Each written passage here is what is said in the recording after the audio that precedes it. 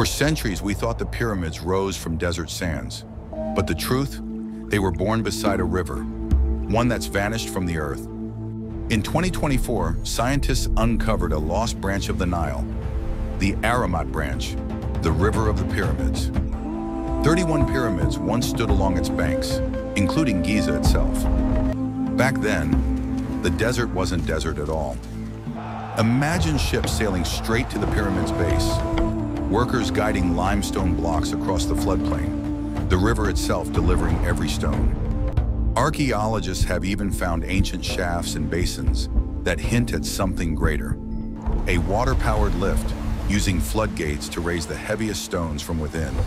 When the Nile swelled, the Egyptians turned nature into machinery. No aliens, no lost technology, just pure human brilliance, and a river that made the impossible real. Now the river is gone, but its monuments still stand.